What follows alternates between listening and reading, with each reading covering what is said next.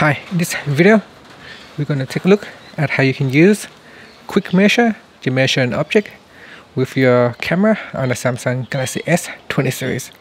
Now first tap on the home key to go back to your home screen, and then swipe up to go into the app screen. Next tap on the Samsung folder, then tap on the AI zone. In here you want to go down and choose quick measure.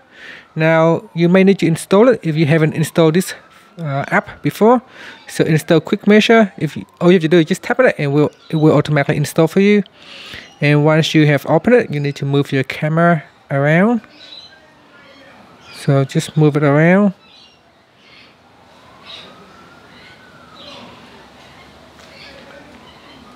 So from side to side.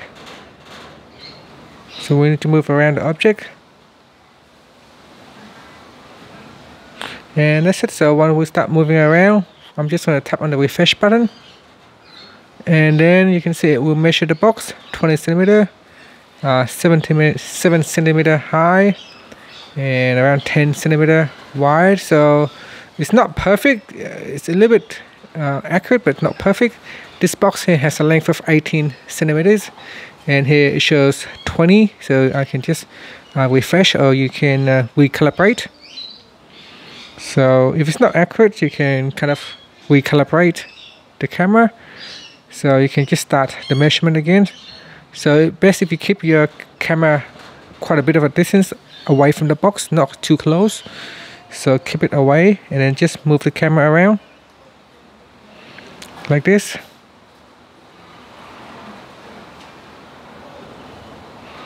So this just to give the camera a calibration. And then you can just measure using your camera, and that's it. So that's how you can do a quick measure with your camera using the quick measure from the AI zone. Thank you for watching this video. Please subscribe to my channel for more videos.